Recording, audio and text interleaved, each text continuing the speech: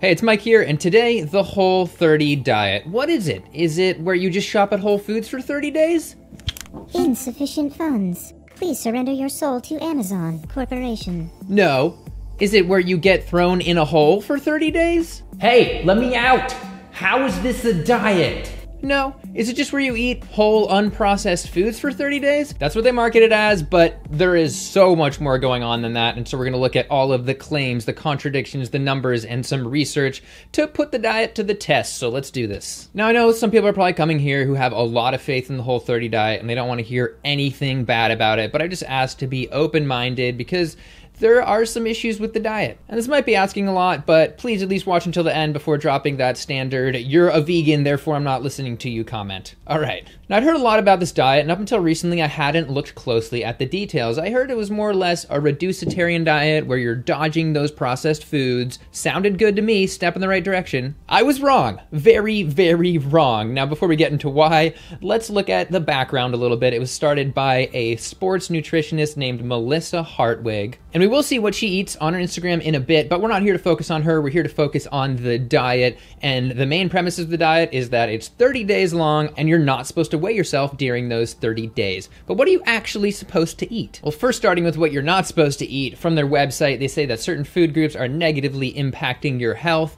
Sugar, yeah, that's obvious. No grains. I'd like to see them demonstrate why whole grains are bad, and general studies are showing better health outcomes with whole grains, but whatever. Dairy, yeah, I have several videos about that and the science on that, but finally, no legumes? What? Another legume-free diet. How are they having a negative impact on your health? Don't tell me it's lectins.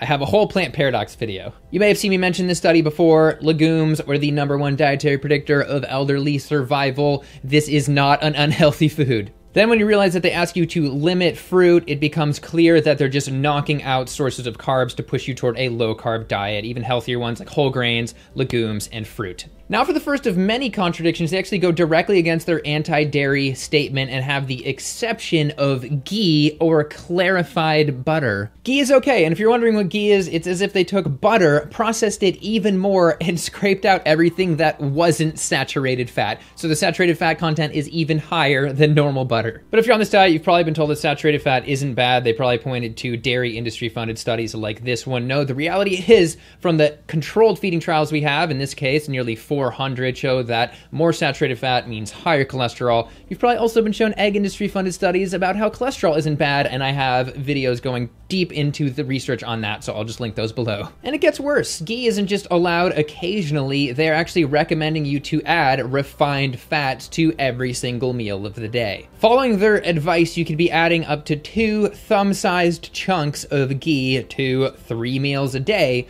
or oil, but let's just stick to ghee because it's pretty sticky. From this article, using hand measurements, a thumb-sized chunk is equivalent to a tablespoon, and, it depends on your thumb. Here's a tablespoon. I think my thumb is larger, but let's go with it. So looking to how bad it could get within the recommendations of the diet, if somebody's doing 6 tablespoons of ghee a day, assuming they didn't underestimate from that thumb-sized point, then they're gonna be up around 670 calories of ghee per day, which totals to over 47 grams of saturated fat in a single day. And from the American Heart Association, the average person shouldn't be eating more than 13 grams of saturated fat in a single day, so way over the limit. And yes, that's worst case scenario, but I also wasn't counting any of the saturated fat that would be in other animal products like meat or eggs. All right, moving on. Now let's look at what they encourage. Quote, "Eat moderate portions of meat, seafood, and eggs, lots of vegetables, some fruit, plenty of natural fats, and herbs, spices, and seasonings." But what does moderate meat actually refer to? Well, from their guide, quote, "Base each meal around 1 to 2 palm-sized protein sources."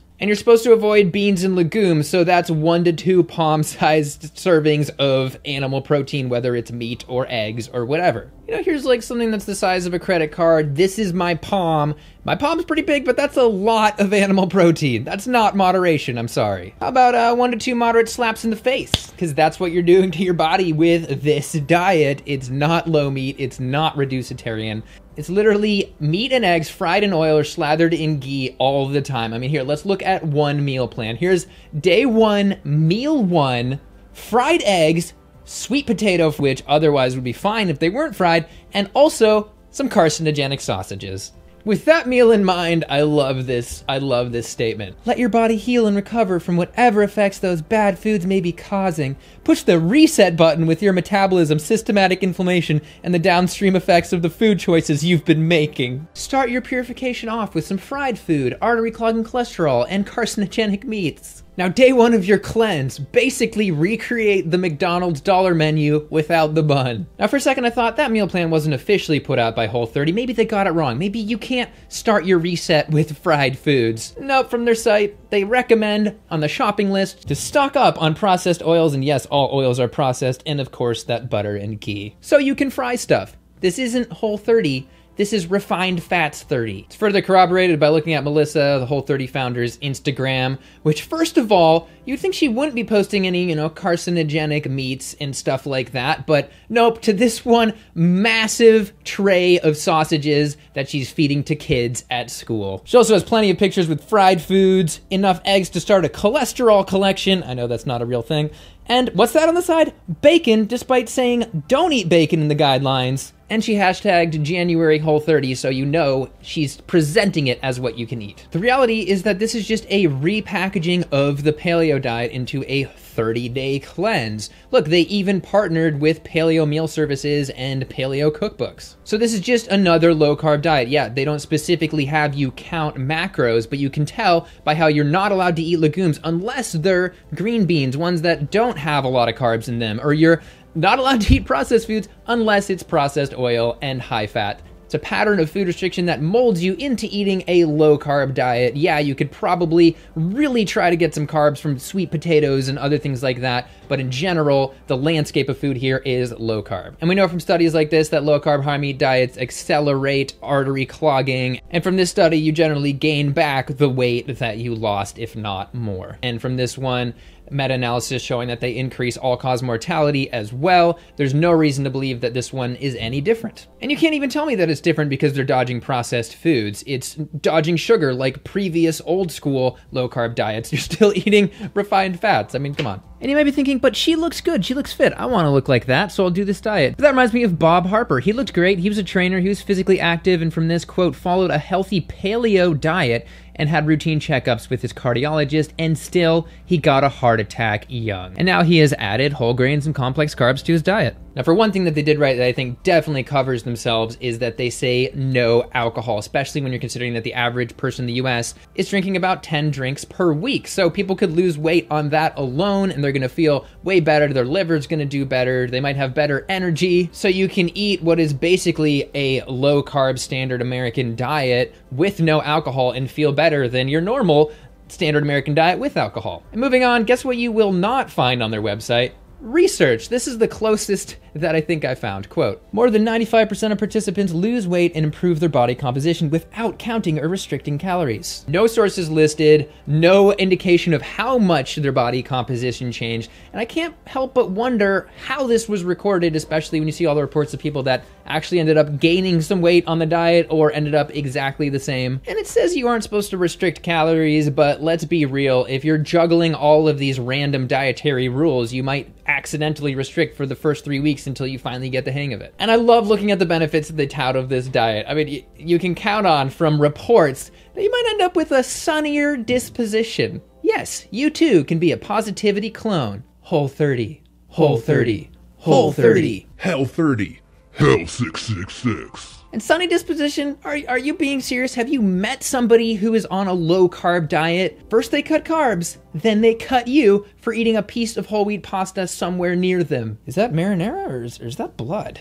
And don't forget those testimonials. You name it, Whole30 works for that, backed by zero science. Fibromyalgia? Whole30. Diverticulitis? Whole30. Depression? Whole30. At least when I did my depression video, I highlighted studies put on a vegan diet that showed improved mental health, or about how arachidonic acid in animal products is linked to higher depression scores and suicide scores and so forth. But they tell you to eat more arachidonic acid in the form of eggs and meat, and tell you that it could be helping your bipolar bipolar disorder. That's a dangerous road to go down. You don't need people going off their bipolar meds and replacing them with ghee. I will say this though, removing dairy, for example, can help with things like PCOS and endometriosis because you're no longer consuming those exogenous mammalian hormones, which can raise your estrogen levels and lower your testosterone levels, as this study demonstrated. But you don't need to be clogging your arteries with all of this other animal fat while getting rid of dairy minus ghee at the same time. You just don't. And now I don't consider them a massive authority or anything, but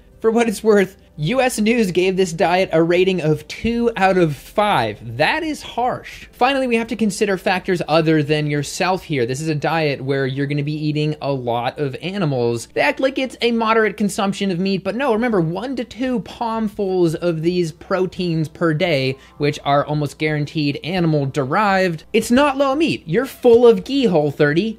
Is that ghee dripping out of your ear? Did your brain turn to ghee? No, that's my sunnier disposition. No, the average American is eating a high meat diet and they have a massive impact on the environment and animals, period. The last thing we need to do is be increasing that or eating the same way and pretending that we're doing better. That's almost worse. In the end, this repackaged paleo crash diet is not going to make you healthier in the long term. If anything, it could be putting you at an increased risk of artery issues, heart issues, and it really bothers me that they push the whole aspect here. It's Whole30, where you eat processed fried foods, processed oils, processed clarified butter, and processed carcinogenic meats. Whole.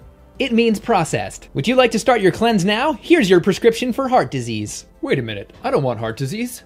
But you like fried food, right? I'm gonna throw away my scale right now, go off my bipolar meds, let's go, let's do this. And what bothers me more is that there's no research behind this diet yet. As somebody who espouses a whole food vegan diet, which has earned its title by the research that it has on studies reversing heart disease by opening up arteries and stopping it in its tracks, and reversing diabetes, and showing actual long-term weight loss without restriction or exercise, like the Broad study did, and so forth. So I'm gonna start my own diet fad. It's called Whole Vegan 30 Plus. Because not only is it vegan, but you do it for more than 30 days. So definitely start that. And I have a cookbook with whole foods. I just so happen to have a very whole food vegan oriented cookbook linked down below. You can find it. But finally, people will love the high meat Whole30 diet because it not only tells you good news about your bad habits, but it tells you that you're doing some magical reset while you're continuing to eat some of the least healthy foods in your diet, all while potentially reversing everything from infertility to ADD. Yes, it touts reported improvements in both of those. Now, I don't doubt that Melissa does actually believe that she founded a healthy diet, but the reality is that it's not. The benefits that you are gonna get